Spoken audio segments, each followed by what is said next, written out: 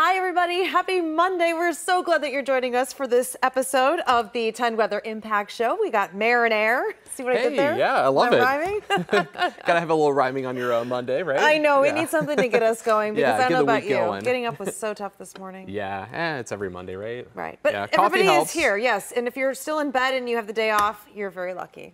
Yeah, but, we have a little bit of sunshine out there today, so it's nice to enjoy a little sun, but we are also talking about some rain chances. We had, of course, over the weekend, some of those slow-moving showers and storms, and maybe a little bit more here this week. Yeah, thankfully, right now, very minimal counties in our viewing area under flood watches still. Athens County is one spot that still does. But for the rest of us, we are going to see a very unsettled pattern start today and go into the next couple of weeks. Yeah, but after that, we're talking about some big changes. Oh my gosh, it's going to get super hot here, I'll tell you that much. Hey, we're ready. Summertime, we're ready. I know, right? Well, it's been feeling like summer, and it is going to be muggy and warm for us this week, but we're going to continue to have these chances of showers and storms, as I'll show you daily. So what is our impact as we look at the forecast for today? There is a chance of some showers and thunderstorms. They are more isolated in nature, and you'll see that in just a bit when I walk us through the hour by hour. But if you are hoping to get a golf round in, I know a lot of dads were out there yesterday, and a lot of the courses did good because the showers and thunderstorms were more few and far between. I would say today and tomorrow it's fair conditions because we still have that chance of pop-up showers and storms, and you don't know if that's going to be where you are at. But then as we go into Wednesday, we're going to have to watch as well. But let's talk about the dew point, because if you're like me, your hair has probably just been feeling crazy the last couple of days, and unfortunately isn't going to get much better. You can see we get very humid both Tuesday and Wednesday. We're going to get a little uptick on those temperatures with our dew points in the 70s. So that'll be a little bit more of that uncomfortable feeling. You know what that's like when you're outdoors. So if you are planning on mowing as well, I would say the next couple days aren't looking the best. Now, Monday and Thursday, a little bit more of an isolated chance of showers and storms right now. So that's honestly when I would pick to get the lawnmower out. So if you don't do it today, just wait. And this weekend, you can definitely do it, but you just have to take some breaks in the shade because it is going to be very hot and very sunny for us. But let's walk through the hour by hour forecast. Again, you can see going through our afternoon, we'll start here at 2. We are expecting some pop-up showers and storms. Again, more few and far between, and you'll notice we do have some breaks in the clouds. So that's why overall I would say a mostly cloudy day, but we will have some peaks of sun come through. That's also what could make the atmosphere a little bit more unstable and ready to pop some showers and storms up. So even as we go into tonight, you can see that's certainly what happens. If everything stayed on this current track, we could see some storms maybe or heavy downpours rolling through the Columbus metro around 7. Again, I always like to give an hour before and after sometimes with these model forecasts. They do a pretty good job, but just something to keep in mind. So don't be surprised if you wake up tomorrow morning and you do have those spots on your car. After you go through the car wash, you get a little bit of rain, you're going to have to do it again. But as we go into Tuesday, speaking of car washes, there's a little bit better of a chance you can see for some showers and some rumbles of thunder in your forecast. Here's 2. And then as we go into 4, it does look like we could have a few more showers and storms fire up than we're expecting this afternoon. And then as we go into Wednesday, overnight could have some rain. Does look like most of the heavy stuff stays to our south, but we're still a few days out, so this could shift a little bit more north for us. But then as we go into the morning, a lot more isolated in nature. You'll notice we get some very good clearing on Wednesday, which is not good if we have a system coming through, because that could also allow for some showers and storms to fire up. Some stronger storms could have heavier downpours and pretty powerful wind gusts, as we know. But you can see that most of Wednesday right now with the latest model trends is looking to be with sunshine, and it is going to be pretty warm out there as well.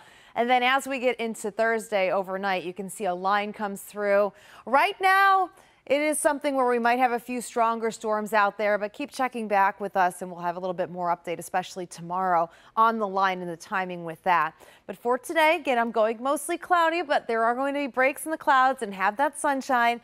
Still going to have the humidity with the dew points in the 60s, 84 for the high. And again, that chance of showers and storms a lot more isolated in nature versus anything else. Tomorrow, a little bit better chance around the commute home.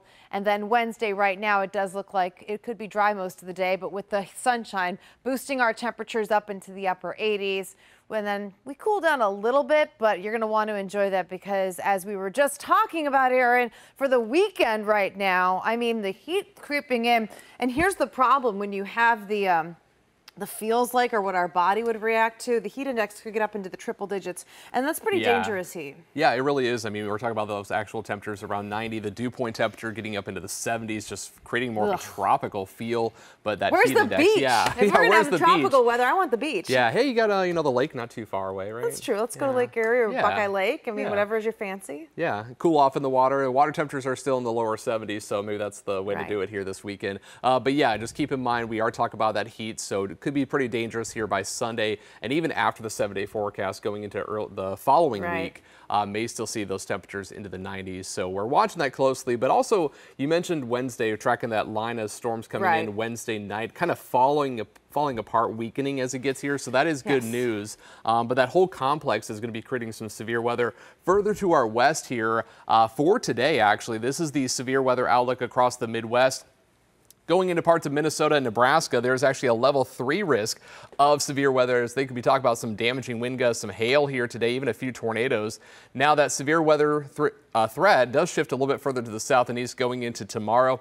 This is the same storm that's going to bring us the potential for some storms as we go into late Wednesday and Wednesday night. But as we look ahead to the overall outlook, the main risk for severe weather is going to stay to our west, so that's good news. The overall timing with this, I think, is in our favor because it's going to be happening overnight. Now, we have a low-end potential that a couple of those storms could still be strong. It is something we are going to be monitoring here at 10 TV, just to keep you a heads up, just what the overall pattern is going to be as we get into our Wednesday and Wednesday night. But it does appear, Meredith, it looks like that storm system may be weakening as it gets closer to us here for Wednesday night. So good news there. I like that news. And hopefully we don't see any more storms, and hopefully we don't see any more heavy rainfall, because that has been a reoccurrence over the last several days. We've had flash flood warnings, and communities in northern part of West Virginia are actually still picking up the pieces after a lot of flooding following some severe storms triggered major flooding and have led to at least 5 deaths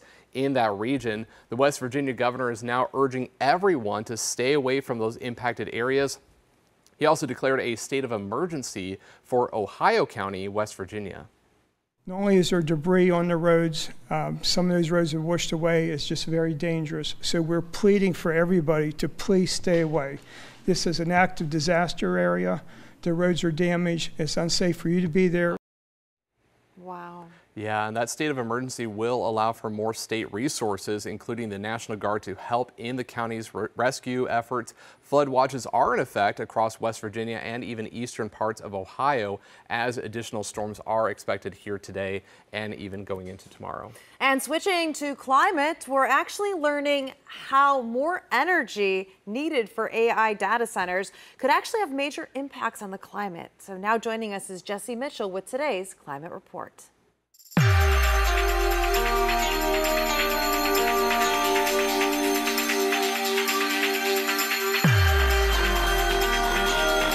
We're keeping an eye on the climate. Here's what you need to know.